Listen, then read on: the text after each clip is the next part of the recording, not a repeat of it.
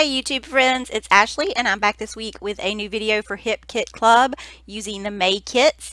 And before I get started, I just wanted to thank everybody for your comments last week and for enduring the music during my videos since I was sick.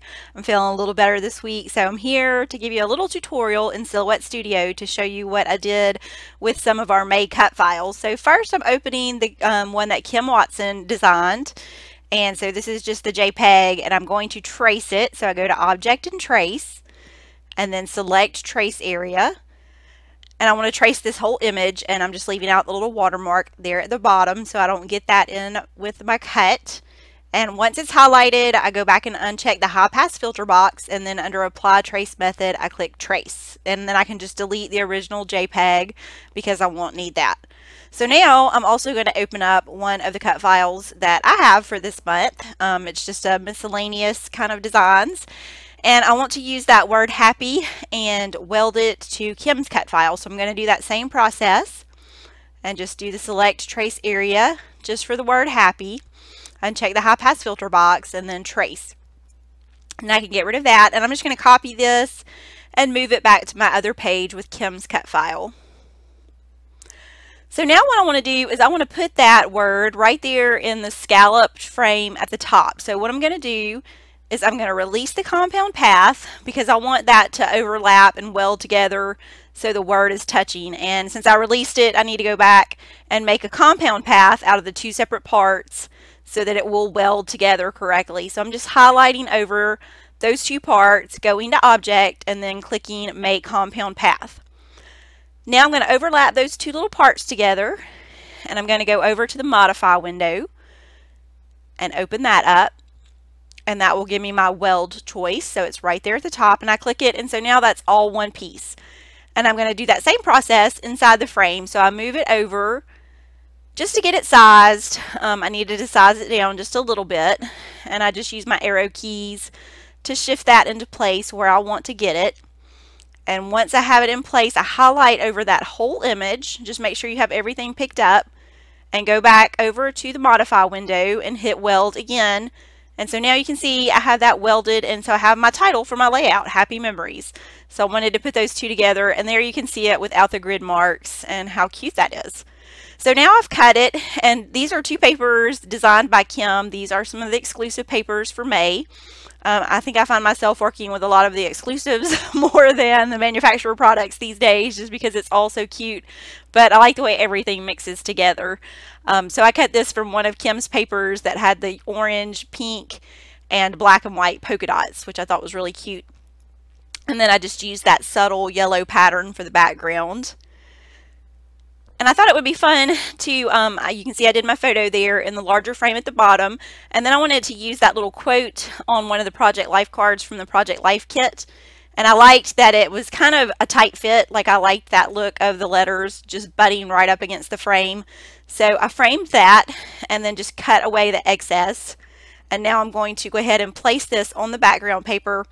And I do go and stitch around all of those frames. I wanted some texture, so I do take it off camera, and it may be hard to see here, but you can probably see it on the finished layout at the end. But I stitched around each of those frames just to add a little bit of texture and to help keep it on the layout.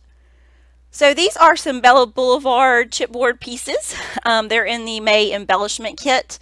And these are fun because you can add color or you can leave them as is. I just grabbed one of my gelatos that I have on hand. We have the color add-on kits each month that have usually mist or gelatos or like watercolor pencils, fun things. So those kind of things would be great to use with these. I'm just like directly coloring right over each letter and then using my fingers to smooth that color around. And I didn't want it to be a wet medium. I wanted the look of the gelatos, and it actually, once I finished it, gave it kind of a watercolor effect on the letters. It's kind of hard to see just because it's so small here, but maybe in the close-ups you can see it a little bit better. But I really liked that technique. And like I said, you could leave it white if you wanted to. And I've worked with these before, and I have found they do have the adhesive backing on them, but they are really easy to come off of your page. So I decided to kind of get them in place, take that adhesive backing off just to hold them where I wanted them, and then I added some liquid adhesive behind there because I have done pages with the Bella products before, and the chipboard kind of just slides off. So you might want to secure those with a little bit of extra adhesive when you add those to your layout.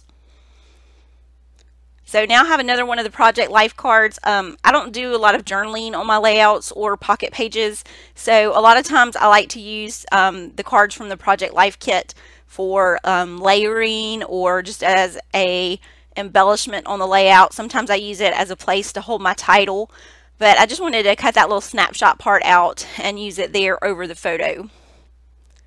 So now I'm getting to my favorite part, embellishing. This is usually my process. You can tell for doing a layout, I kind of start with whatever my main thing is going to be, usually a cut file, and get my photo in place, usually my title, and then I get to the embellishing and adding all the last things that I want to put on here. This is the ephemera pack that is also an exclusive for May, and it comes in the main kit, and there are so many pieces. Instead of taking the whole bag and dumping it out right there, I just kind of went through off camera and grabbed some of the things that I thought I wanted to use on the layout. I really like the flowers.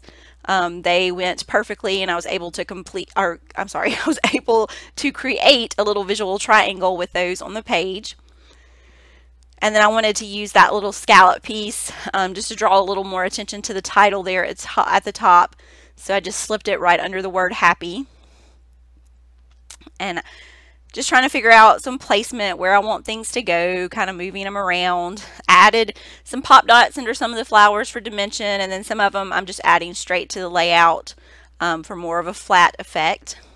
I like this pack because it has the shapes, it has some word phrases, it has some words like today, and it has a little phrase cut out also, so there's lots of things in there that you can use. These are I can't talk today. These are Jelly Bean Soup wood veneers, and there is also another pack of the cute little rectangle words, and so I wanted to mix both of those, so I started with this one first.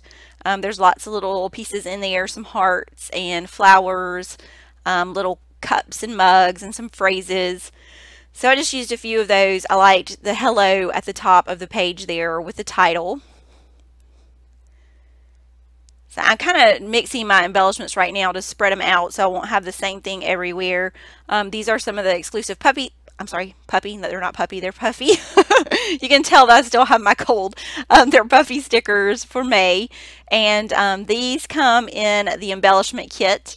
And so I wanted some of those around the layout. And of course, if there's a flare button, I have to use it. So I grabbed the little ampersand and put it there at the top of the page to just kind of create a cluster around the title area, just because there was a lot going on. And I love these hearts. These are so cute. They are also in the Project Life kit. I thought about using the orange, but that orange was a little too bright for the orange that I had on the paper. So I switched to using the pink and the green, and those worked perfectly to blend with the colors. And then one of the black, I liked the little black heart too. And then mixing in also some of those Echo Park enamel dots just to have the heart shapes, and then the little circles too. And you can tell I like to do my embellishments or my enamel dots in little embellishment clusters. So I just created a couple of those. And then these are the little rectangle word phrases I was talking about. That first one I added said document, but I thought there was one in there that said documented, and I couldn't find it at the time, but I do find it in a minute, and I actually switched those out before the glue had time to dry. And this is a good tip if you're wondering how to store these when you open it and that little cardboard backing comes off and then all your wood veneers go everywhere. Just grab a regular sandwich Ziploc bag, and you can put those in there. And then I put the Ziploc bag in my big probably 13 by 13 Ziploc bag that our products come in. So I hope you enjoyed the video this week. Here's my close-up, my layout and some close-ups, and thanks for joining me, and I'll see you next time.